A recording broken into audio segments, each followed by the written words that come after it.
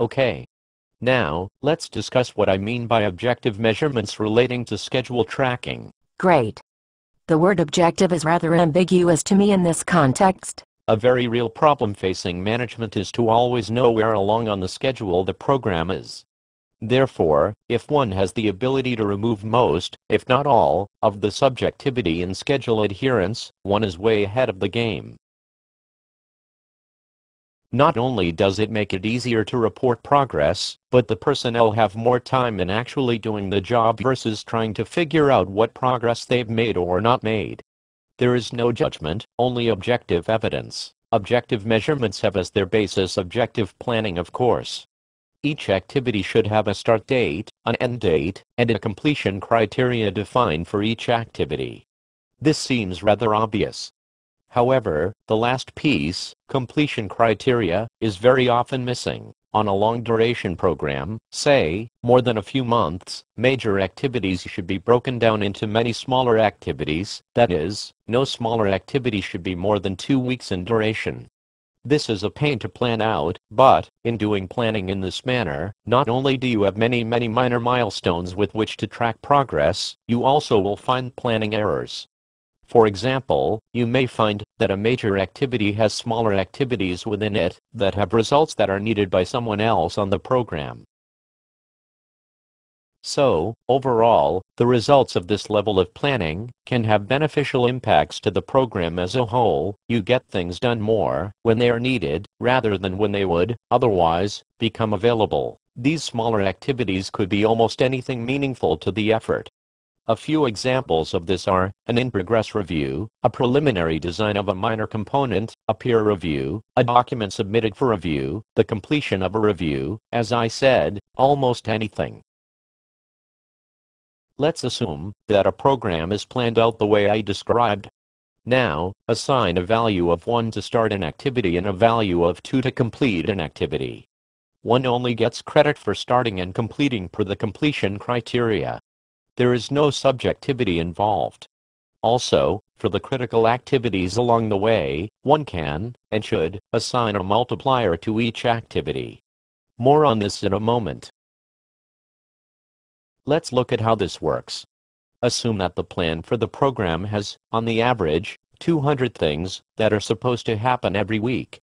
This would be a combination of things starting and things completing. So, let's say that 1/2 are starts, and 1/2 are completions. That says that, without any multipliers, the planned score each week should be 300. 100 points for the half that started, and 200 points for the half that completed.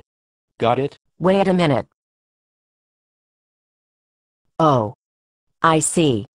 Yes, I have it so far. Okay. Now let's assume that for a given week only 85 actually start and all of the completions were met. In addition, 10 completions were accomplished this week that were held over from the week before due to their being late. Doing the math, this week's actual score is 305 versus the planned 300. This is good. But, last week's score was 280, that is, 10 completions were missed that week. So, what does this simple example tell us? Last week's score was 280, this week's score was 305, and the average score for the 2 weeks is 292.5.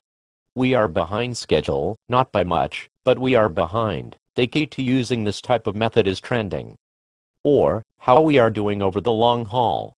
It is reasonable to assume that for some weeks the program is going to be behind schedule a bit, and for other weeks the program is going to be ahead a bit.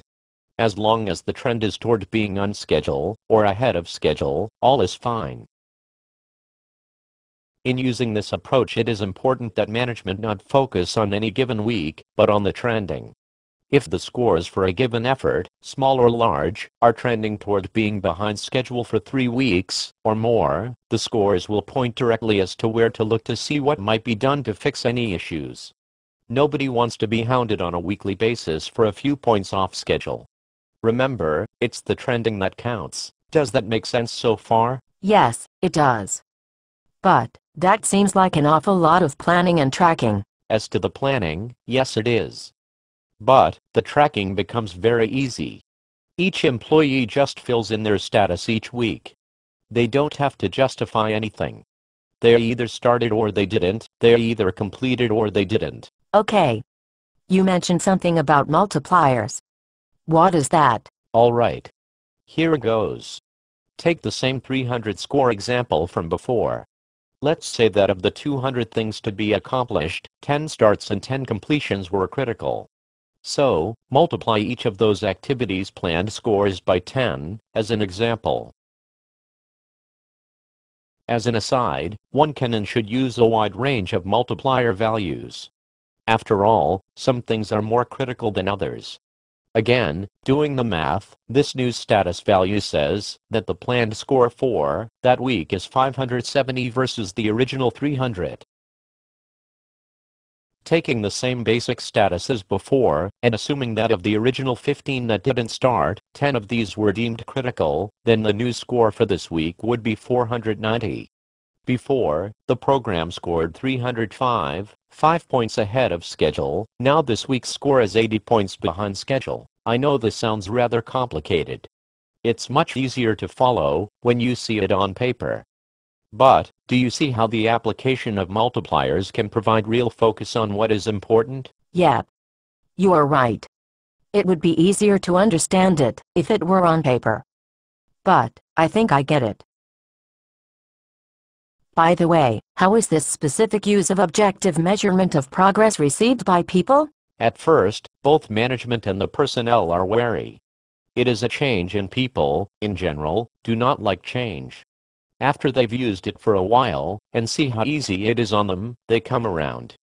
Customers love it, because it doesn't require a lot of explaining. The status is what it is, objectively. They feel, correctly, that they really have a handle on how things are going. On the troubled program, it is often the first time they have had such a level of confidence. I won't get into this now, but in programs where the customer is the federal government, they require many cumbersome reporting methods which this scheme makes much easier to administer. I think we are done for now. So, what will we cover next time? I think we should cover the real and central issue that causes problems in both programs and organizations alike. Okay? Sounds like the right thing to talk about. See you next time.